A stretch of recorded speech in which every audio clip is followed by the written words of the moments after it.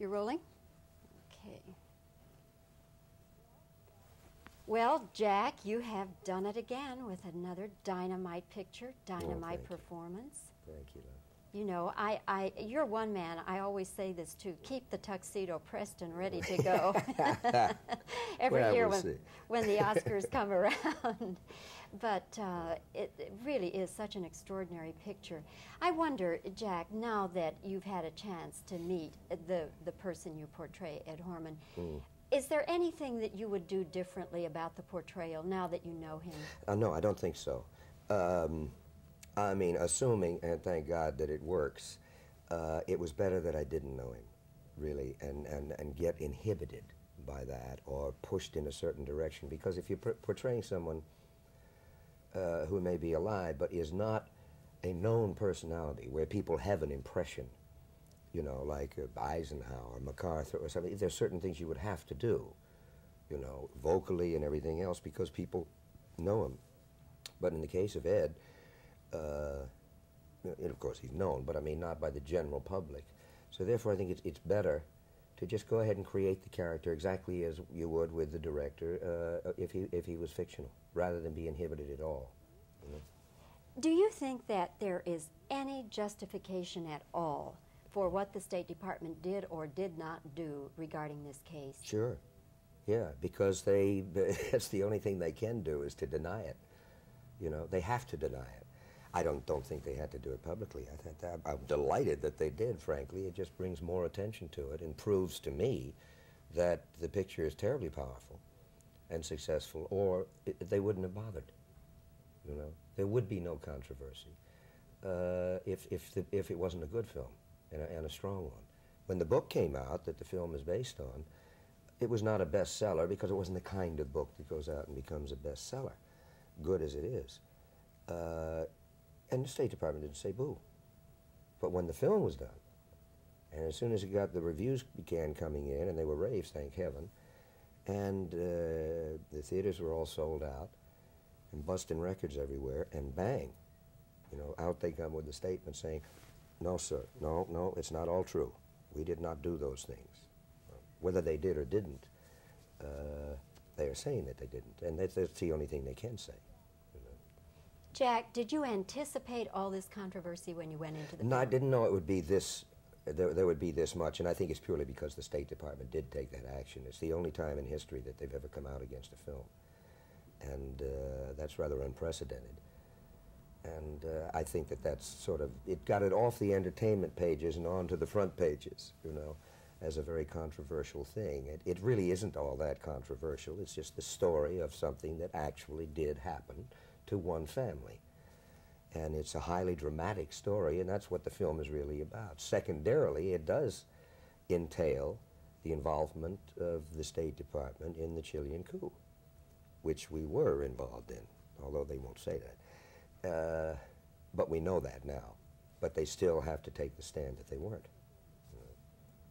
You've never been a terribly political person, No. have you, Jack? No. But many actors are, and right now you're faced with a thing in the Screen Actors Guild, where Ed Asner is, some people are taking him to task, and there is a movement, in fact, to oust him, isn't there? I guess so, yeah. How do you feel about it? You know the truth, I really don't have an opinion yet. I've been running around so much, I haven't really caught up with it. I haven't been reading the trade papers, which in this case would really have everything about it every day. I haven't even seen a trade paper or spoken to anybody for weeks. So I really am not well enough versed to give an opinion. You know, I do feel that if an individual actor feels strongly enough about something and feels that he has the political acumen above and beyond the normal person because he's devoted more time to that particular thing and that he has the right to try to influence people, okay, if he feels that. I don't, you see, but that doesn't mean that Ed shouldn't or that Chuck Heston shouldn't or anybody else that feels strongly about something shouldn't exercise their rights as an American citizen to be able to get up and shoot their mouth off. That's the glory of this country. The only problem is that they are in a position of more influence than the average person. So I think you've got to be very careful of how you use it. And in fact, Jack, let's say Ed Asner is for something that you're totally opposed to, and because he's head of the Screen Actors Guild, he does speak for all of you actors in a sense. In many ways. In many ways. So would you take issue with him? If I felt strongly enough about it, yeah. And maybe I will. When I get all the facts, I might. You never know. Or I might totally agree with him. I personally am very fond of Ed.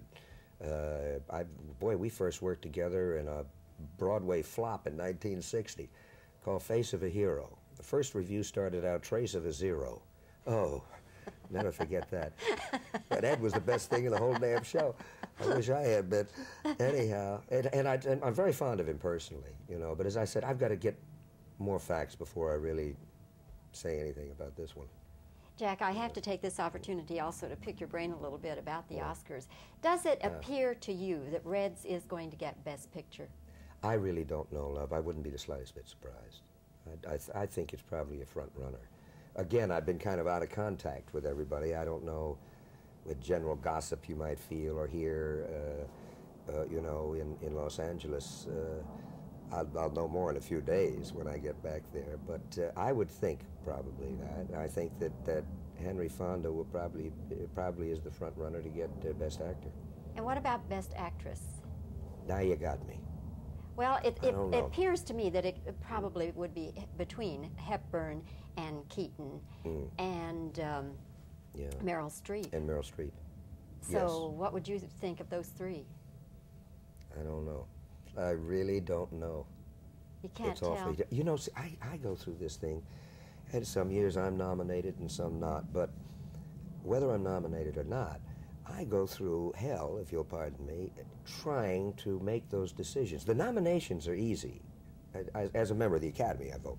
So I can find the 5 best performances and the 5 best pictures, in my opinion, that I've seen during the year. But now, once they're nominated, to pick one performance out of 5 different performances, I find terribly difficult. You know, if everybody played the same part, then I can tell you which one I thought was best. But with 5 different parts, and you don't know how much the director contributed, where the director left off and the actor took off, or vice versa, and so often the best acting is just the simplest. But you don't know how difficult it was to arrive at such simplicity. It's hard. It's an awfully tough decision to make. It really Jack, is. don't you find also that emotion does enter into it a little bit? It's bound to some extent. Who knows how much, but I'm sure that at times it has. An actor or an actress who has had many good roles, and you say, by golly, it's time we did something. Yeah, I think that does. It's bound to, it's human, and it's bound to enter into it. And by the same token, could there be people that the Academy would be just down on for one reason or another? Well, it could, but you know, one of the proudest things, I'm a member of the Board of Governors of the Academy. One of the proudest moments in the history of the Academy Awards to me was a few years ago when a very dear friend of mine, and someone I could not possibly respect more as a person and as an actor, George C. Scott. Now, George is against the awards. I respect that opinion. He feels that it's competitive. Marlon feels that way, and I respect it. I happen to be for them for various reasons, and they respect my opinion. But when George C., after he was nominated for Patton, announced that he not only hated the awards, but he would refuse to accept the award if he received it, the Academy still voted him the award because they really felt it was the best performance, even though they knew what they were doing. I thought that was the greatest thing in the world, that they did that, because it is supposed to be just for the best performance, in your opinion, of the year. And I thought it was just sensational that he received it anyway. You know? Well, Jack, come next year. You didn't make the cut this time. I had nothing to do it with. But come next year, I predict that you're going to be up there for Missing, and I'll be very, very happy to see it. That's very As always, lovely to see you, Thank Jack. You. Take Good care. to see you again. That's very sweet of you, dear. Oh, fantastic. Now, however you want, you're rolling? Okay. I'll give you some reactions first. Is this a good fix? Ask him if this is. Actually, a little bit more to your right. About here? Yeah, right there. Okay.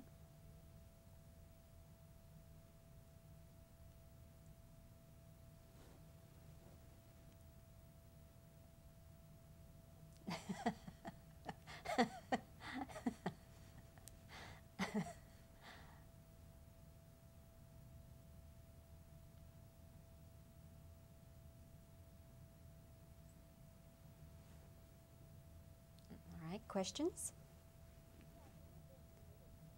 Jack, if you had been permitted to spend time with Ed before you started the movie, would you have done it differently?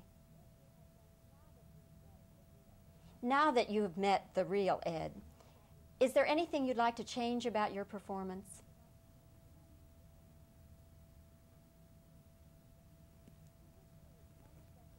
Do you see any justification at all for what the State Department did or did not do regarding this case?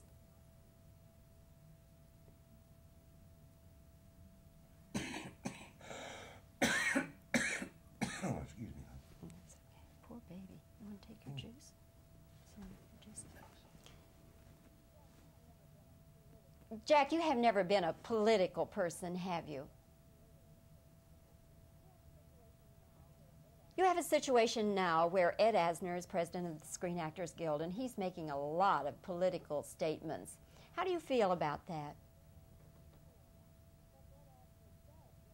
But Ed Asner does represent actors as a whole. Now, if he were to take a stand on something you totally disagreed with, would you speak up?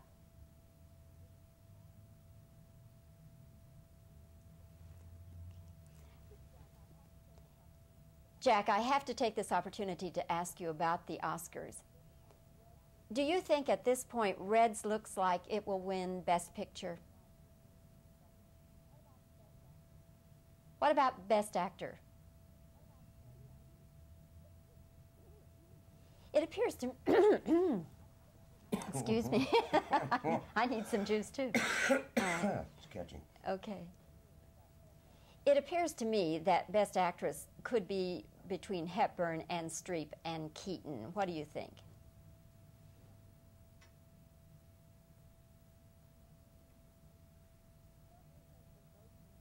Don't you think emotion enters into a lot of the Academy voting? Do you think that the Academy ever gets down on certain people?